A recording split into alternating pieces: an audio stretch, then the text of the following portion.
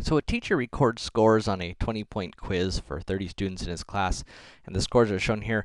Let's try to create a frequency table for this data. And so we're going to create a chart, and we're going to have our data value and our frequency data. Now, this is no longer qualitative data, but it's now quantitative data, right? Because we're looking at numbers. But we're still going to treat it similarly. We're going to look at each score as our data, and then the frequency of that corresponding score. So maybe I'll even change this to say score. So for example, a score of 0. Looks like we've got 2 of those. How about a score of 5? Looks like we only have 1 of those. Kind of want to do this from smallest to biggest. So what's my next smallest number? Oh, looks like I got a 12 here, and I've got 1 of those. And then, let's see, next smallest. I've got a 15 here and another one there, so it looks like I've got 2 15s. And I would go down the line doing the same thing for each of the possible scores, and the resulting table would end up looking something like this. Now, it might be nice to create a graphical representation of our data. And so one option would be to try to create a bar graph like we did before, and that one might end up looking something like this. But this is somewhat misleading because these are numerical data, it's kind of weird to have 0 and 5 here and like 19 and 20 here. These are 5 apart, and these are only 1 apart.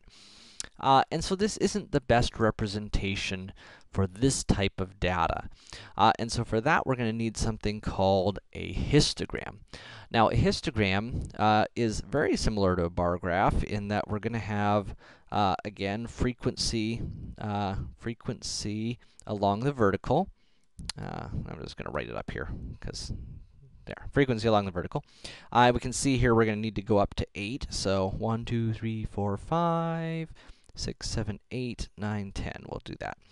The difference is now the horizontal axis is also going to be a number line.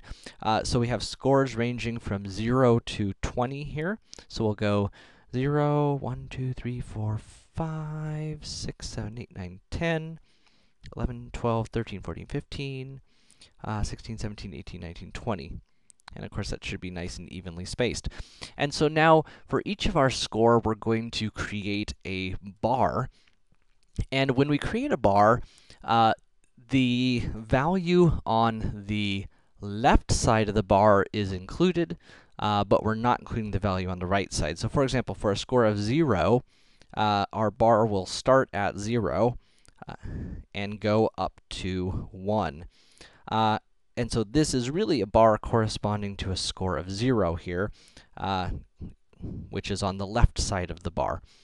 Different books and different software does this differently, but this is the approach that we're going to use. And so our next score here has a frequency of 1, but it has a score of 5.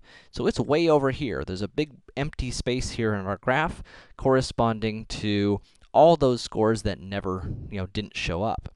Our next is a score of 12, also with a frequency of 1.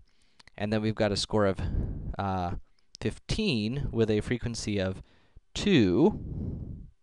And then a score of 16 with a frequency of 2. So this is going to start at 16 and extend up to, but not quite including 17.